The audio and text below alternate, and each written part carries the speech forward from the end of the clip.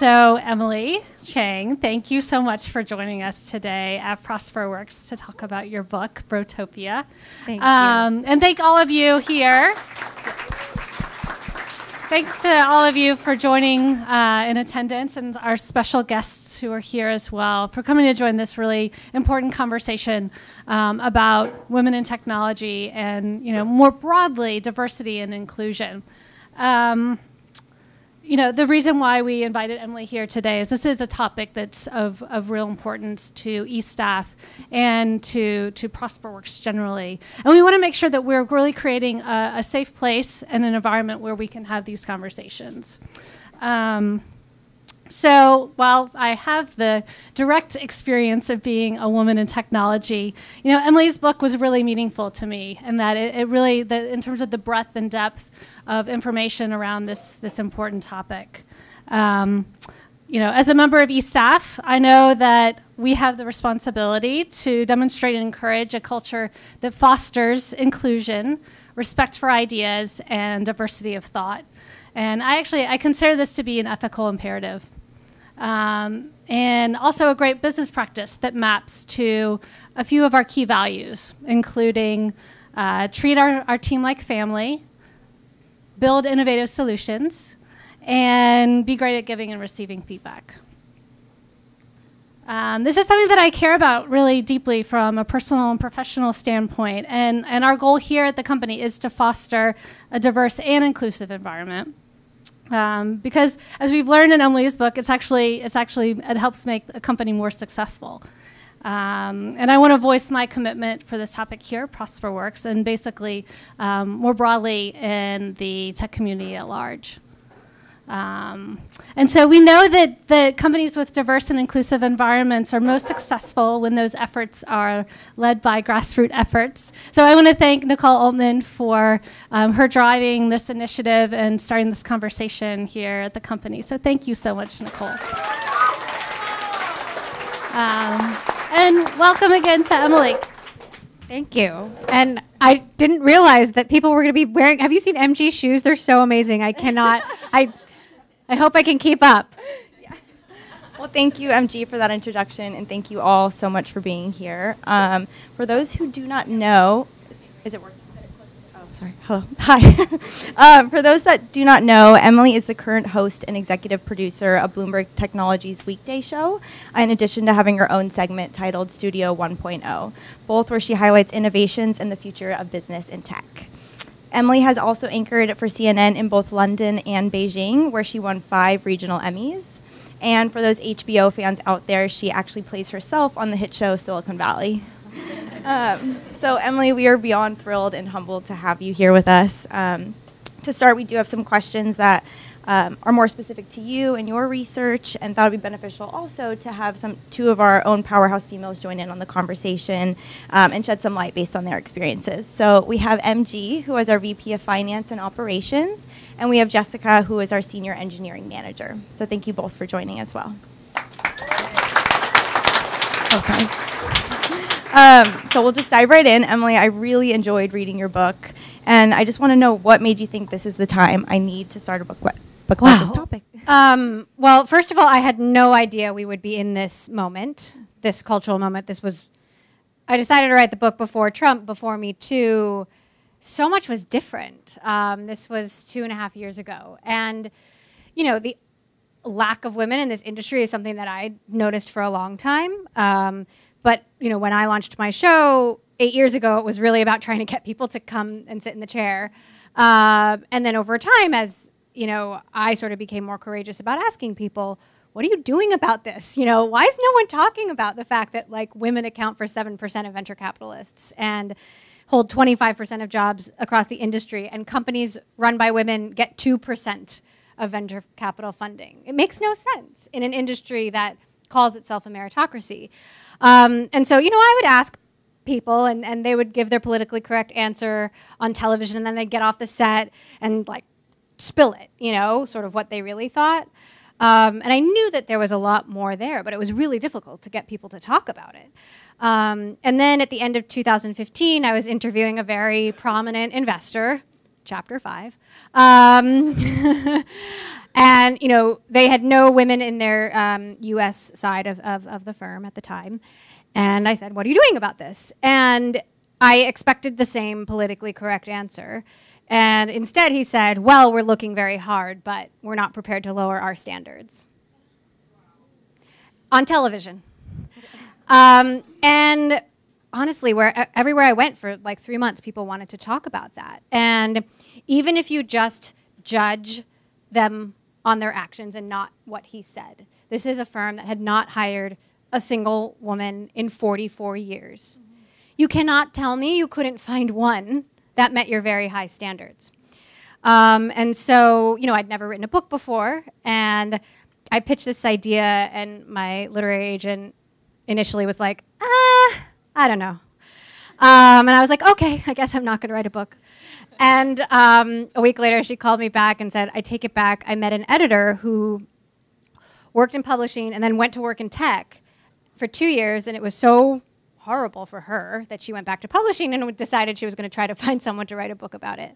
And so they really took a chance on me. And I had, I didn't know, I had no outline. I didn't write a proposal. It was really a journey. And I had some great advisors, one of whom said, well, if you know what the answer is right now or what the book should look like, then it's not worth writing a book about.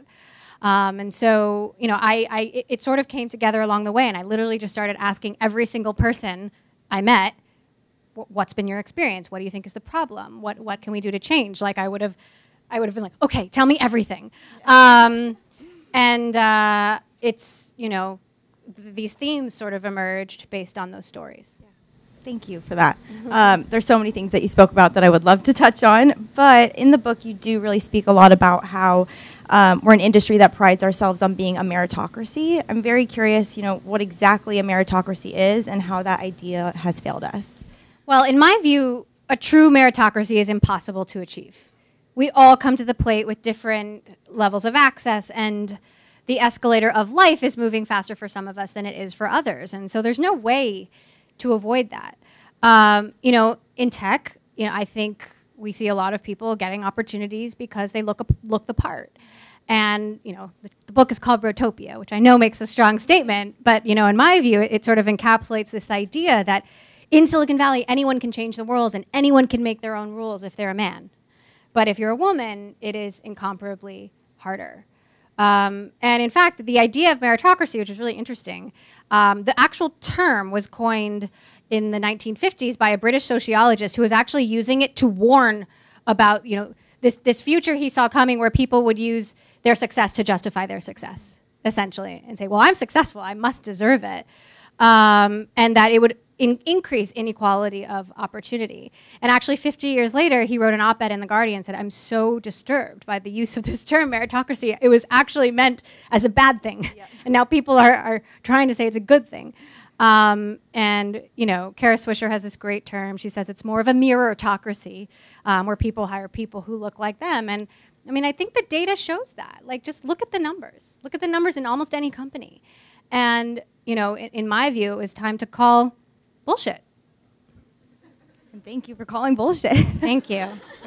And exactly that. So I'm curious, with all these leaders who candidly speak, in the background about what they believe in, and then on camera they give you a very scripted response. How are they able to do this and actually get away with it when the numbers are the numbers? We have them. I think it is really hard to look at a company like Facebook or Amazon or Google and say they're not good enough, right? Tech has created all of these wonderful and amazing things for sure. So it's sort of difficult to say, well, we should have been doing things differently. But I think, well, what if women had had a seat at the table 30 years ago? I think about all the women who never got a chance to start the next Facebook or Google or Apple because they were women. How different the world might be. And, some people I do believe care about this, but maybe don't care about it enough. This is something that needs to be an explicit priority, like 1, 2, or 3.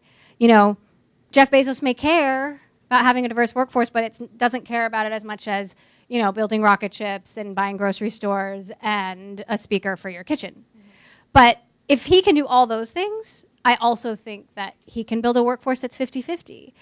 I wrote an op-ed with a couple of colleagues in Business Week a few weeks ago where we sort of challenged Amazon and said, okay, you're looking for a new headquarters, HQ2, you're going to create 50,000 new jobs from scratch.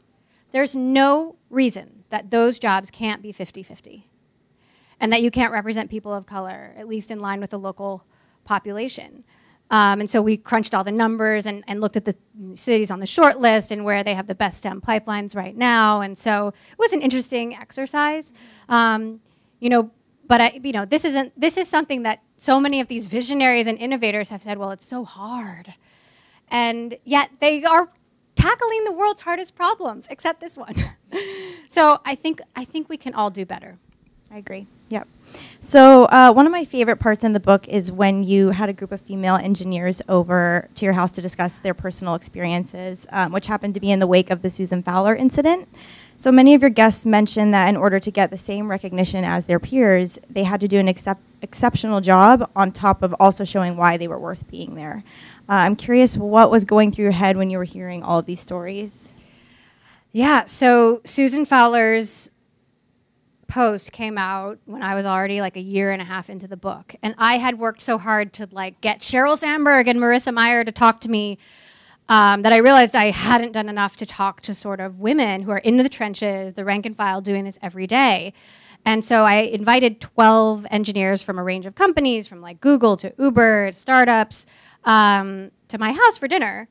And they were so, it was so emotional, and there were definitely some low moments, but it was also a high moment for me because I felt so grateful that they had been willing to share their stories, and I felt like their experience sort of crystallized this idea that women in tech often feel that they have to do all of this emotional labor to prove that they deserve to be there because they're so isolated and they're often the only woman in the room over and over again. It's like proving that they deserve to be there, doing this emotional labor that they don't get credit for. That's almost like an entire second job.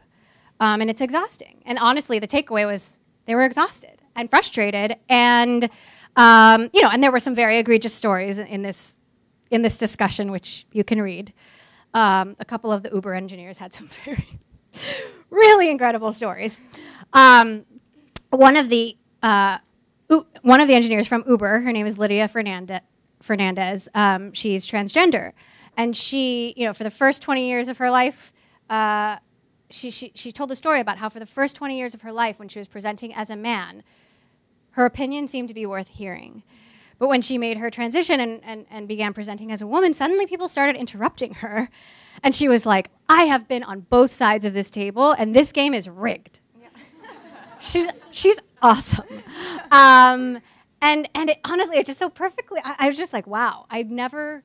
she just had this very unique window into what the experiences are, how experiences are different for men and women, and what it's like to live that, and why it can be so difficult for men who haven't lived that experience to understand it. Right. It's a very rare perspective. Yeah. So we got this question submitted, and I thought it fit perfectly with what we're talking about. In this environment of apathy and subtle yet not so subtle hostility, how do you keep from just giving up and walking away?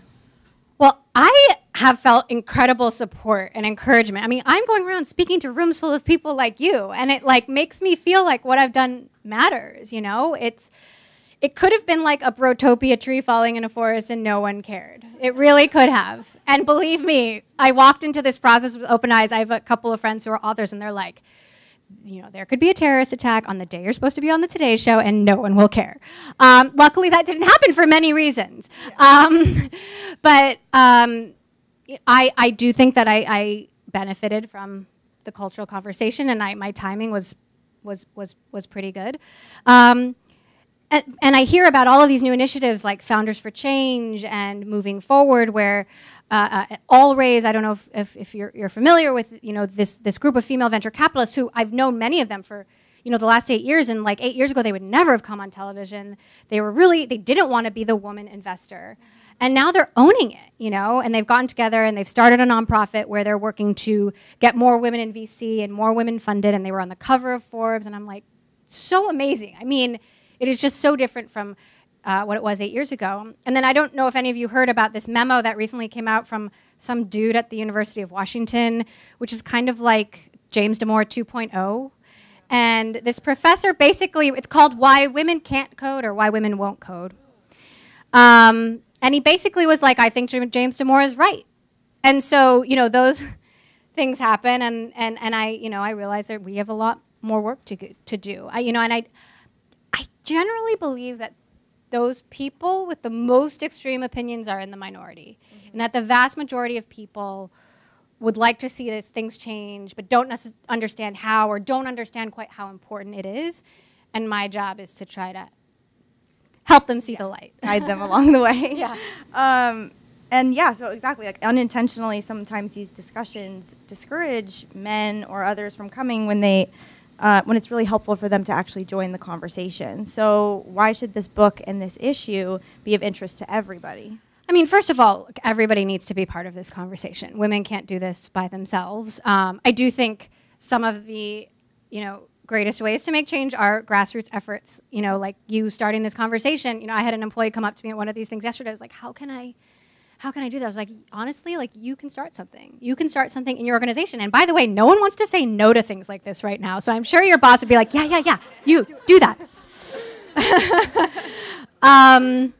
So, you know, that said, I do think we need to invite everyone to be part of these conversations, and we need to make them safe spaces to discuss. And, you know, I know that there are people out there and men out there who are scared and don't understand and don't know if they can give you a hug or say your dress looks nice. I mean, you know, in general, I think most people know where the line is. And if a line is crossed when someone is made to feel uncomfortable. That said, I do think, you know, we're in this transition period where just talking about it is okay. And we're going to learn from that, and we're going to get to a better place, and we're going to still sort of know where the line is. We're just going to not get anywhere close to it. Right. But I've been, honestly, so many men, too, have been supportive and want to know what they can do to help. And, you know, I had another CEO invite me to talk at his company, and, you know, he's like, I know we have a problem. I don't know what to do. Like, help us.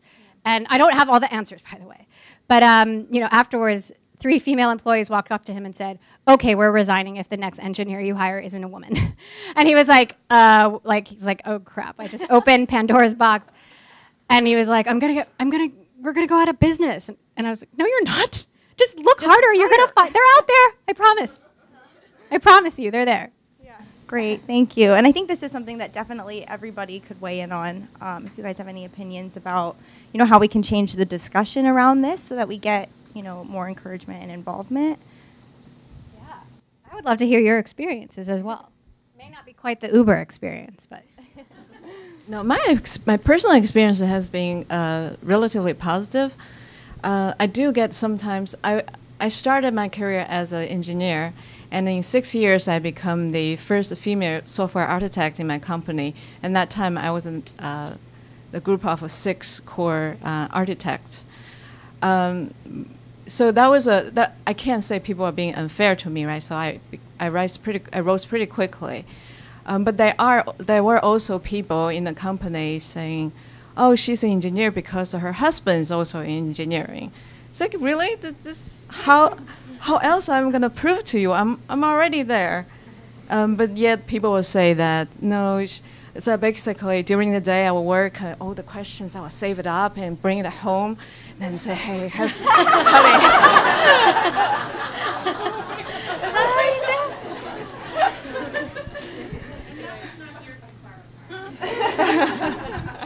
do? No, that's not here at all. I mean, the original question too around like how do we change it? I mean, I think this is just an awesome first step, right? And I mean, I think for me, it's interesting being a woman who has, you know, worked my whole life and has tried really hard to grow and advance in my career and balance things at home. You know, it's always challenging, but for me, it was just so eye-opening to kind of see all of this information and the situation that is pretty rampant, condensed in this one volume, and to see that, you know, gosh, I think the first step is just being aware of how broad and deep the challenges are, and to be mindful of how we can start having this conversation around it. Great, thank you. So this is something that you touched on at the beginning, but a very shockingly low number of female-led companies receive funding from venture capitalists. Just last year, only 1.9 billion out of the 85 billion, which comes out to about 2%, was given to female-led startups. So I would love all of your guys' perspectives and opinions on why you think this happens, and if you've ever found yourself in a similar situation. So, the numbers are they're just so staggering when you lay them out there. Words like visionary and genius, we don't use those words to describe women. I can think of dozens and dozens of men that we're like, he's a genius. We don't say that about women. And so I think there is certainly a cultural issue here. When you look at the research, qualities that are seen as positive in men are seen as negative in women entrepreneurs. So a man who's pitching a business idea, if he's young, he's considered high potential. A woman pitching an idea who's young is considered inexperienced.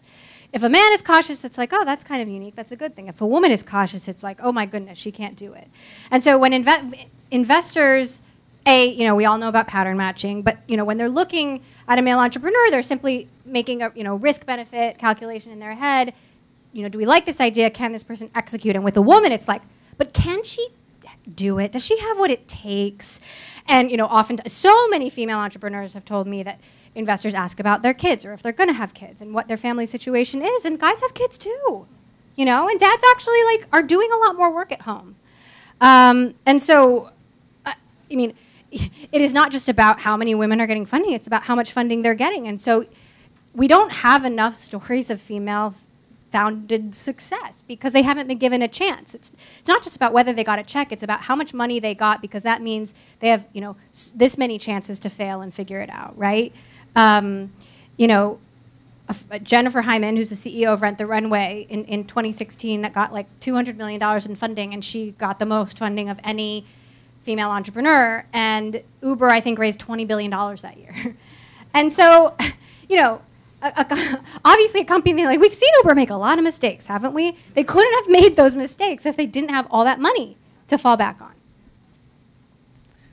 So I actually have some pretty direct personal experience with this. So my last company before I joined ProsperWorks was a company called Ruby Ribbon. It's a women's apparel company. And the economics of the business are actually pretty cool. It's direct sales model, and the growth that you can get on an organic basis is pretty explosive with the right amount of investment up front. So it's very high LTV, very low CAC, right? This is what we talk about here on a fairly regular basis about, getting our LTV to CACs in the right way. But it was a women-led business, women-founded. The entire management team was women. In fact, I think 90% of the company was women, maybe 95%. And I tell you what, we marched up and down Sand Hill for almost a year trying to raise money.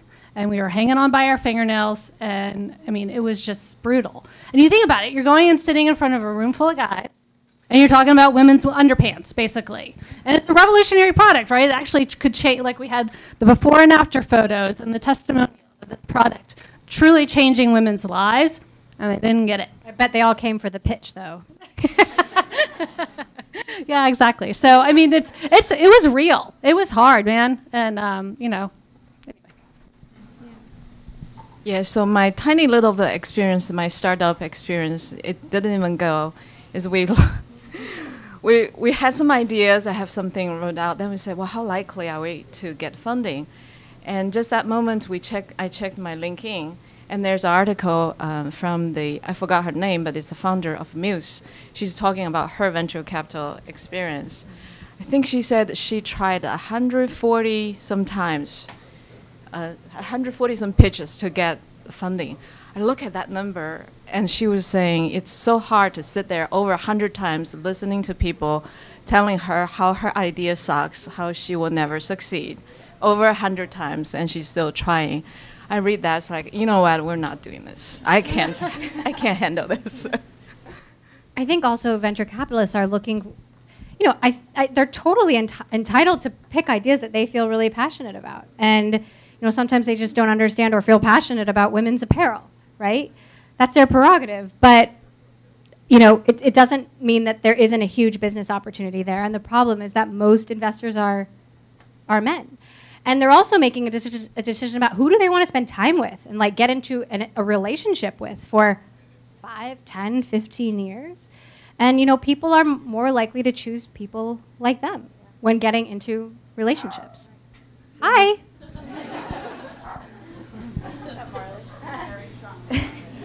So we first off need more women on the VC boards for sure.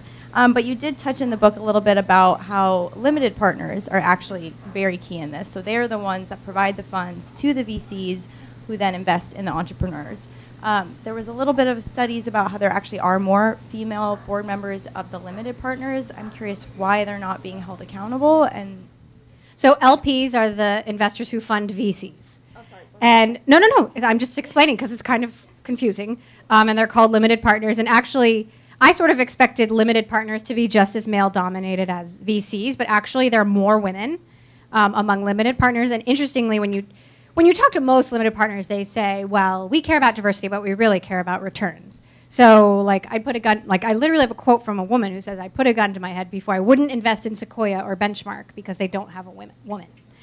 And so, that's a really difficult mentality to change, especially when, Benchmark and Sequoia have been very successful in investors. LPs also have historically been completely silent. They don't talk to the press. They're very difficult to get in touch with. They will also tell you when you get them on the phone that they don't feel like they have the power in the situation. So, they're often trying to chase these funds to get their money in. And so they're not going to not invest in Andreessen Horowitz, for these reasons.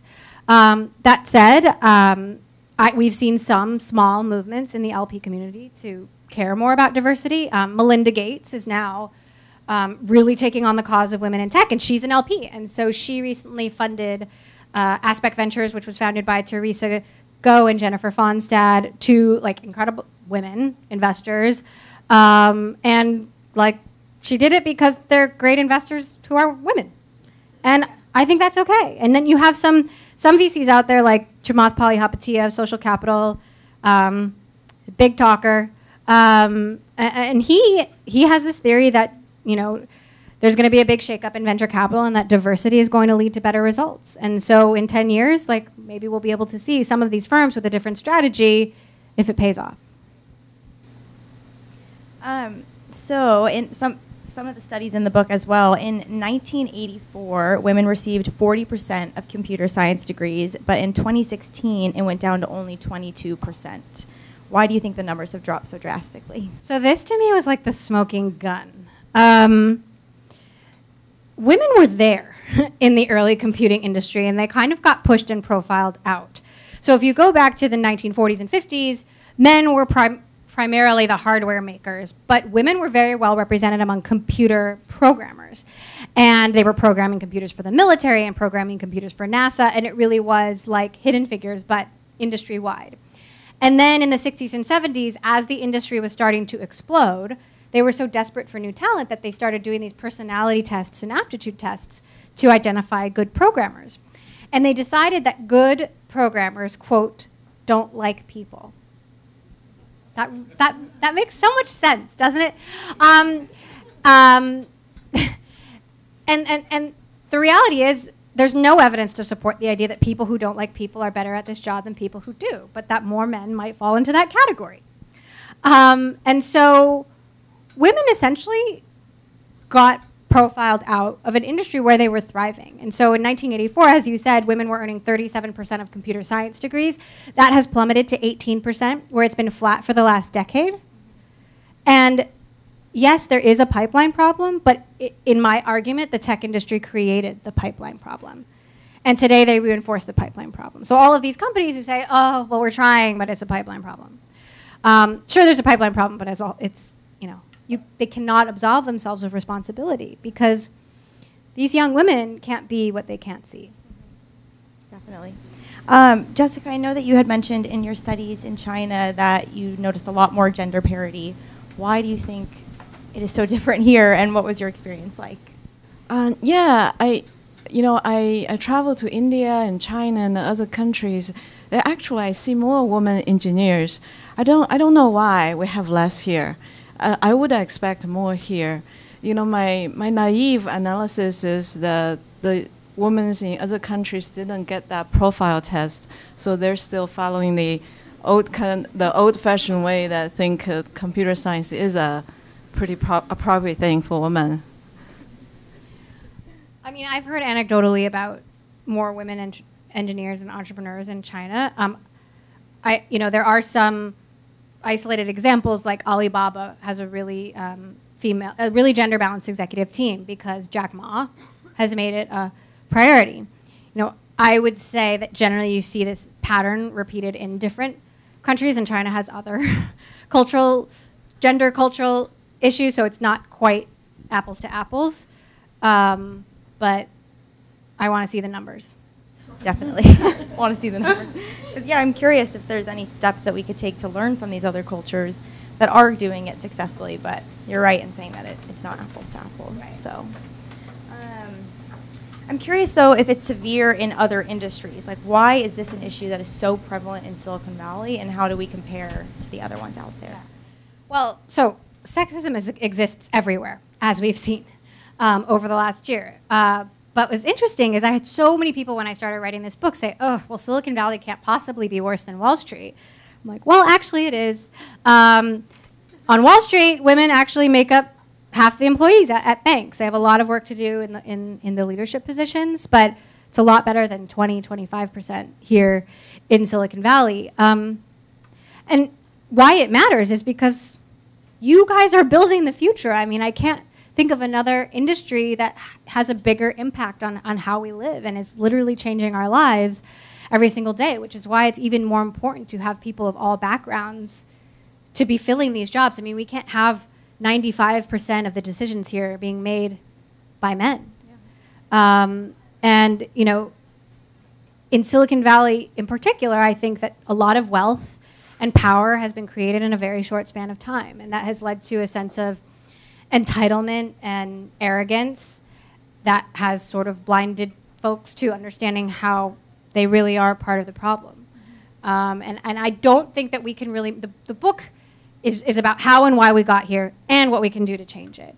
We can't just fast forward to, okay, what can we do to change it? I think we really need to understand what we've been doing wrong. And until some folks sort of recognize, well, actually,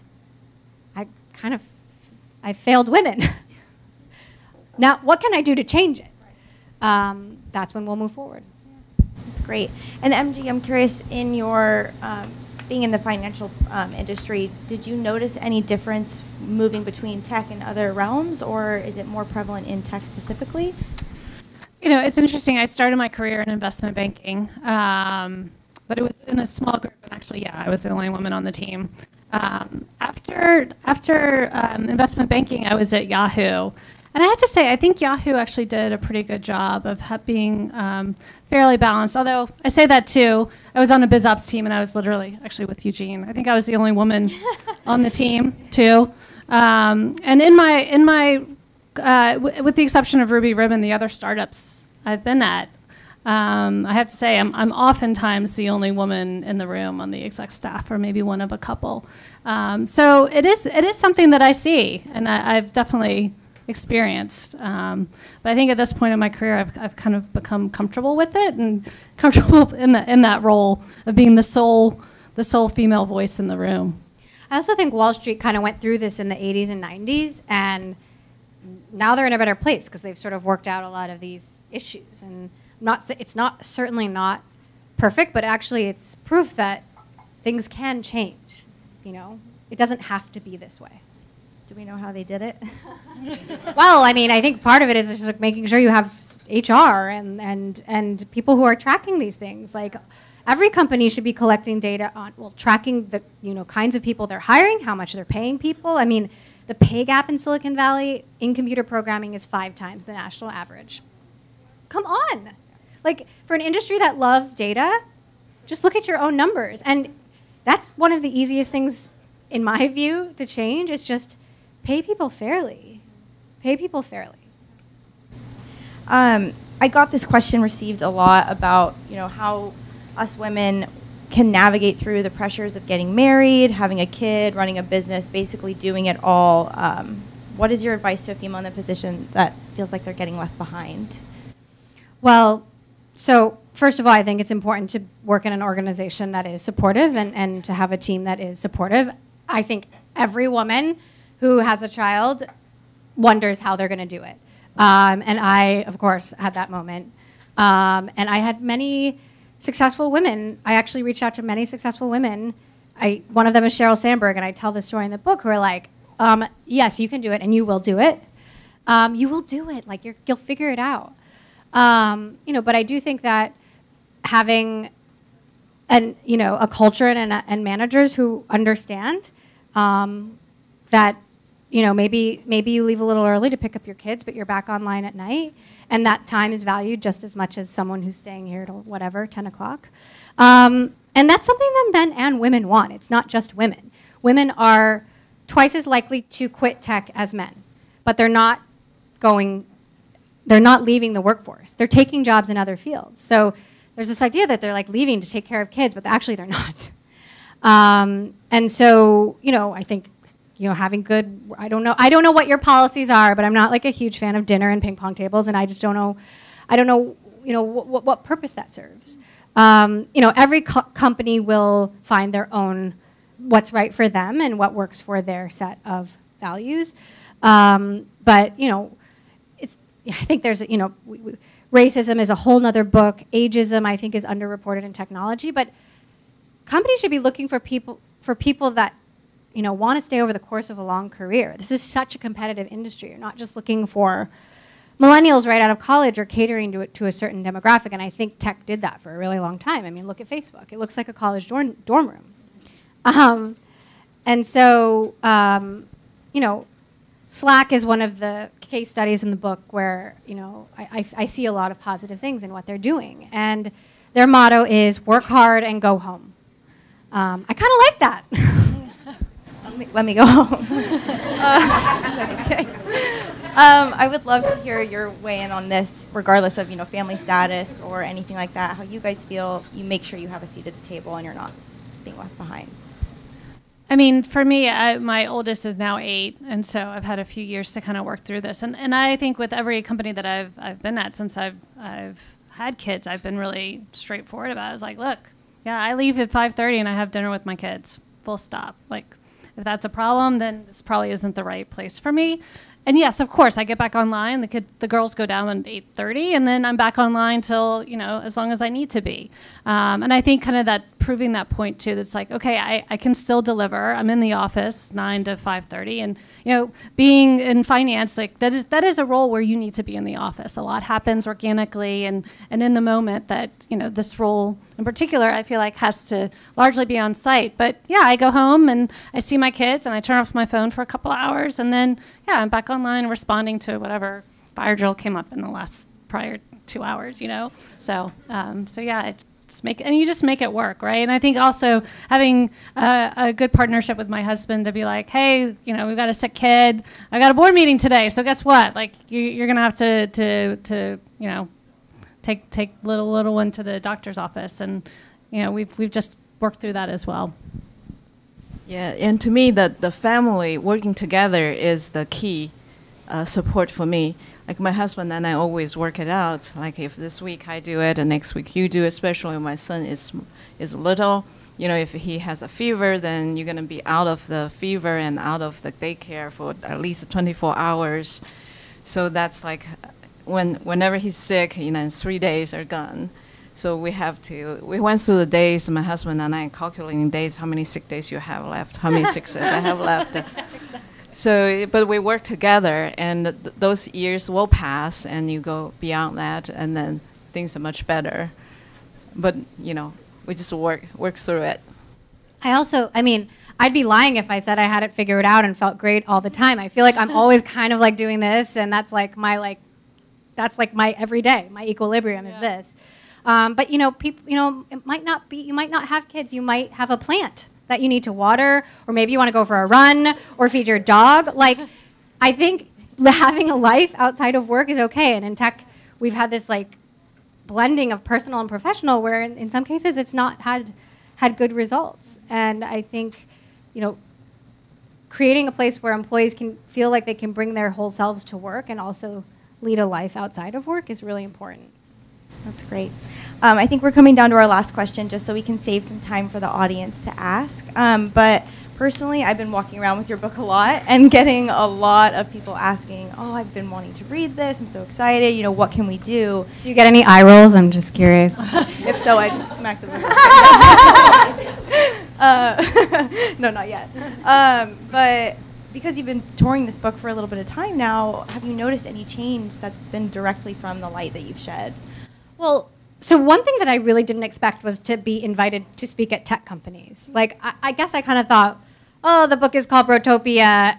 People are going to be like, no, thank you very much. And, I've gone to speak at Amazon and Microsoft and YouTube and places that could easily say, like, you're not welcome here. And yes, it's a self-selecting audience, and these are very large companies. But, the employees come up and to the mic, and they're, like, fired up, and they want to make a difference, and that's so awesome. Like, that has been so encouraging, and everyone wants to know what they can do differently and how they can be part of it. And so, I feel really good. Like, I it's not like it's going to be easy. This is going to be a long process, but, I think the conversation is happening, and we've seen more change in the last 6 months to a year than we've seen in 50 years. So that's good enough for me. Yeah. Came at the right time, for sure. So I'm going to let Maya pass the mic around. If anyone has any questions, feel free to raise your hand, and she will.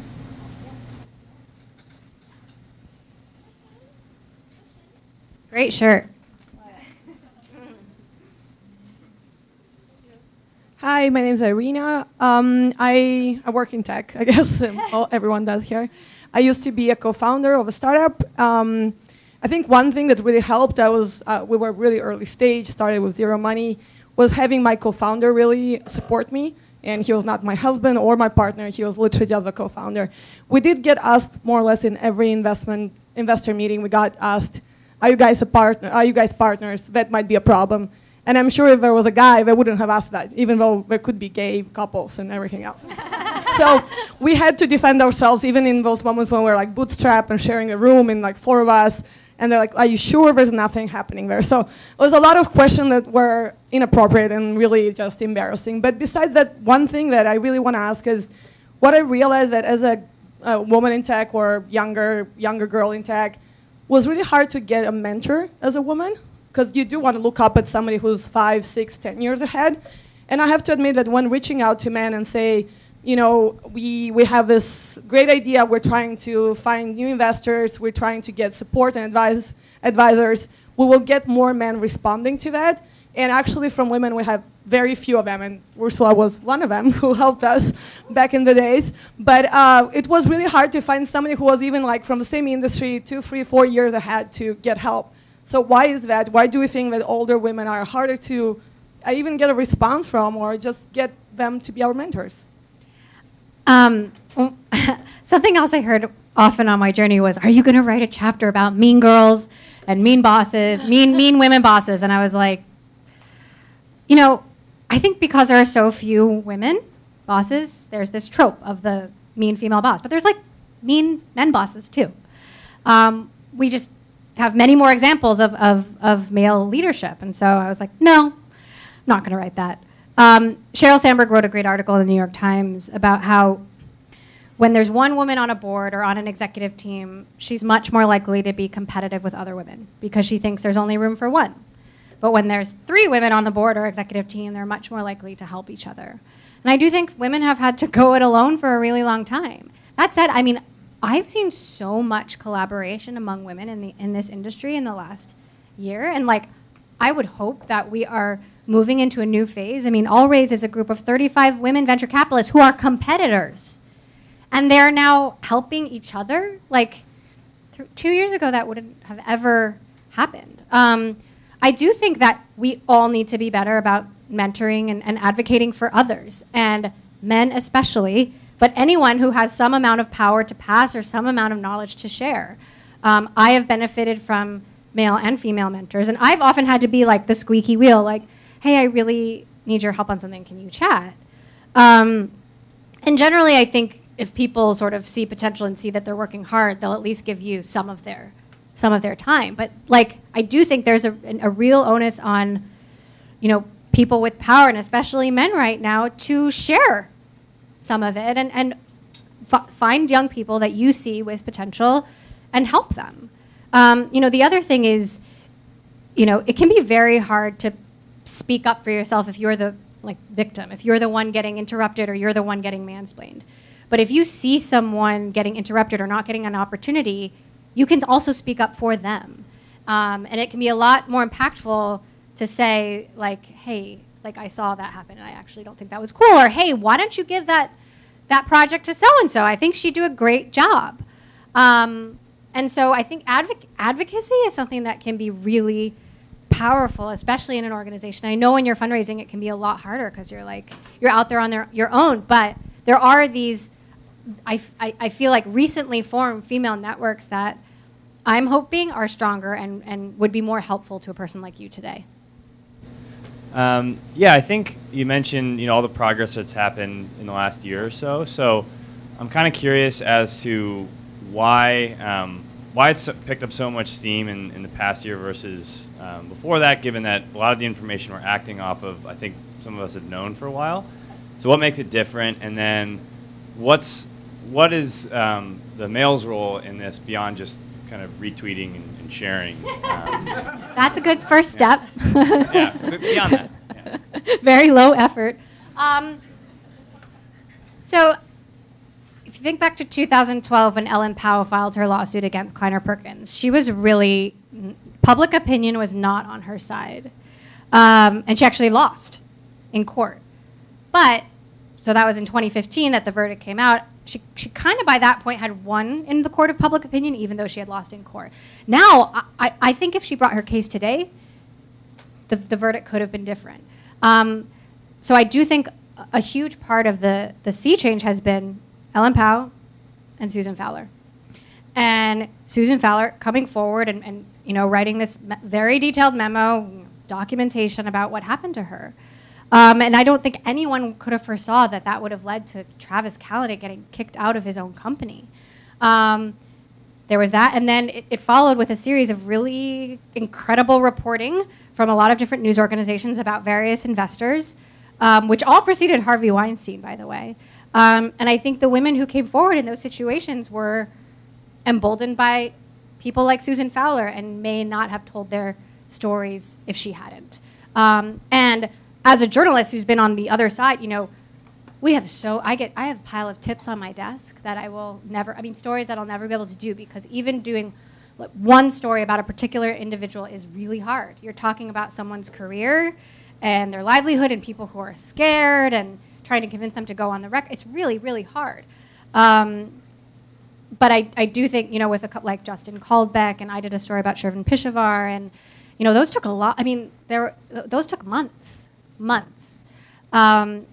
But I do think they helped more dominoes fall. What can men do? Be supportive, listen, retweet. That's great. I do think it's really on the leaders of these organizations. It's very difficult for change to happen if the CEO hasn't bought in. And so I talk a lot about Slack. Stuart Butterfield has made this an explicit priority. And he's the first one to say, I know I'm a white dude and I'm really privileged. And so, a lot of things are easier for me. And he tweets about it.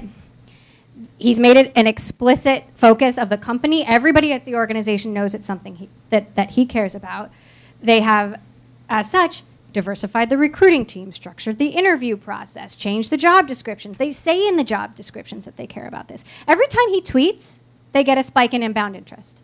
Every time he tweets that he cares about finding people of different backgrounds, people who care to be part of that are attracted to it. And so a lot of it, for companies, it's about giving them, if you just focus on raising awareness about bias or unconscious bias training, it's not necessarily going to have a huge impact because it's really hard to say to someone, oh, just change the way you think about women. Okay, you watch the video, check, like, all good. But if you give people the tools to combat their bias, that can have an impact. So maybe you say, we can't even start interviewing for the role until we have 2 qualified female candidates and 2 candidates of color. Or you certainly can't hire for the role until you've interviewed a diverse slate of candidates. I'm pretty sure that in all of those situations, you wouldn't always choose, the first white man that you see. You'd have a more diverse slate of candidates to choose from, and you'd pick the best person, whoever that is. I don't work here, so I'll take this opportunity. I'm a consultant in diversity and inclusion and an organizational psychologist, and it's very frustrating sometimes to try to enact changes. And one of the questions that I often get when I'm doing panels and things like that are, is it better to change people's behavior by changing infrastructure, by changing the environment that people are acting in, or is it better to try to directly change their attitudes about this stuff? And I'm curious about your take. I have a maybe too complex answer. I certainly want to know your take. But I do get asked the question of, well, a lot of companies say they're doing stuff, but are they doing it just because of public pressure, and does that matter? Sure, it would be great if everyone was doing this because they believe that the world will be better and their businesses will make more money and be more innovative if they have, a gender-balanced workforce. But I know that's not the case. Some people are doing this because, they have to. I'm of the mind that any change in the right direction is good change. And in order for a real culture shift to happen, the numbers have to change. And so whether that happens because employees have been given these tools and they're being told to track the numbers, to me almost doesn't matter, because if the numbers actually shift, that's when the culture will actually start to change. So if you have 10 men around a dinner table, the conversation will be a certain way. If you add a woman, it might change a teeny bit, and if it's half and half, it's a completely different conversation. That is the culture shift that I'm talking about. I'm curious for your take. I tend to agree with you, because I think I get a lot of pushback on this as well, that if you change the infrastructure of something, then you're kind of forcing people to adapt. It's in that short-term period where it gets really complicated, because people don't like adapting. They don't like change. And so how you actually navigate that change becomes a really important part of the conversation. So I do think it's two-sided. You have to change attitudes towards change before you can actually enact that change. But I do agree with you that the infrastructure is a really important part of actually changing the game for people. So I'll give you an example from Bloomberg, which Bloomberg is happy to talk about, so it's okay to share. This is something that I've always cared about, and I've sort of, when I'm building a show every day, we should really try to get a woman on the show. And people would be like, okay. And then our editor-in-chief, John Micklethwaite, basically wrote a mandate that was we need more women on television, we need more women in our stories, and we're going to start counting them. And my whole team was like, okay. And now, they're so excited when we find these amazing new women that we hadn't interviewed before.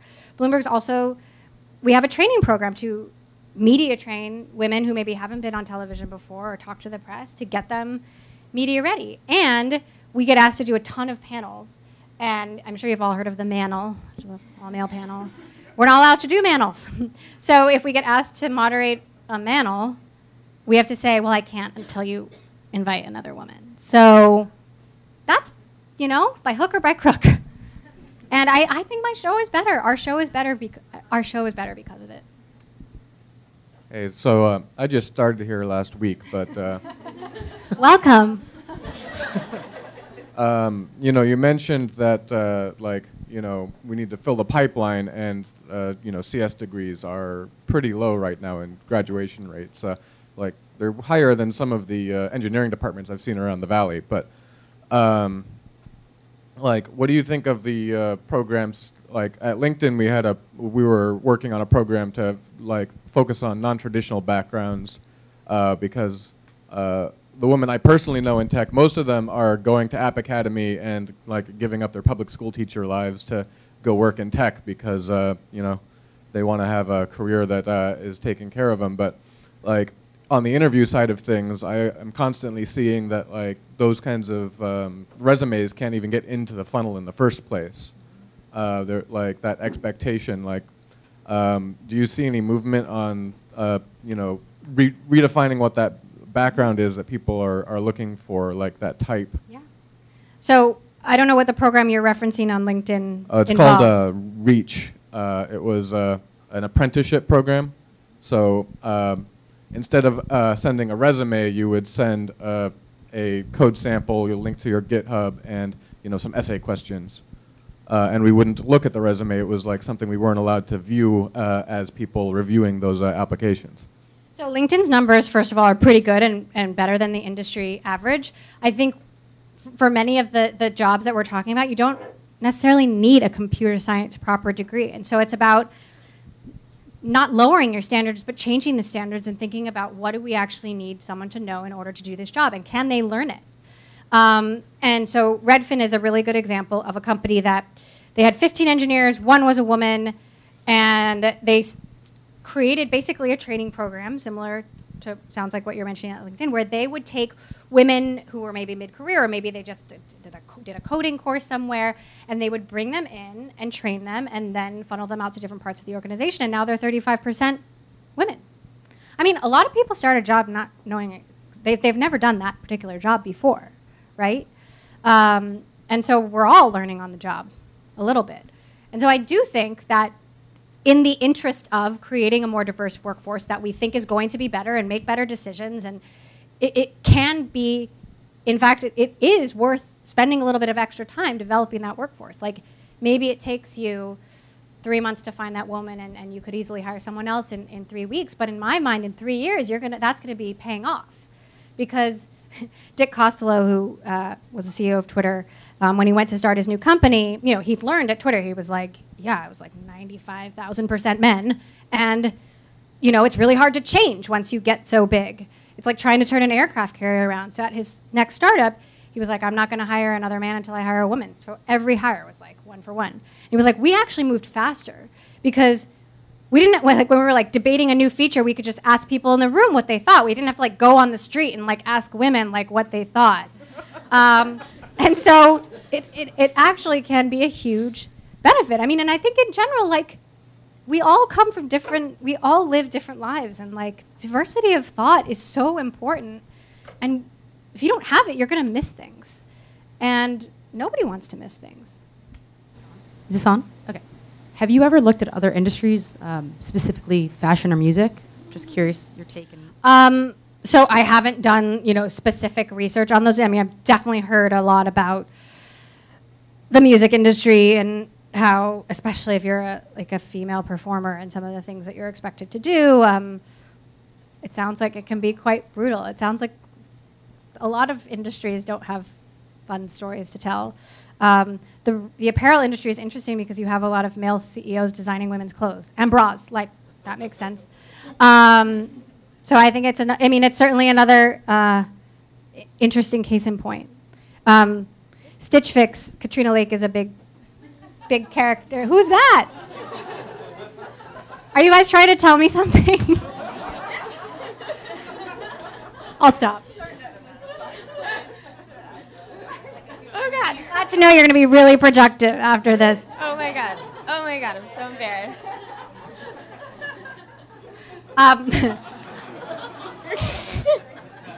Don't judge me, guys. It's back. Katrina Lake is one of the featured characters in my book, and she's the founder of Stitch Fix, and she had the same story trying to raise money from early investors, and she pitched 50 people who all said no. And they just went public at a $2 billion valuation. And most of the time it was like they didn't understand. It was like a women's thing. But last I checked, guys wear clothes too. And they've since expanded into men's clothing and now children's and plus size and maternity. And a lot of people are kicking themselves that they said no. Thank you, guys. Oh, sorry.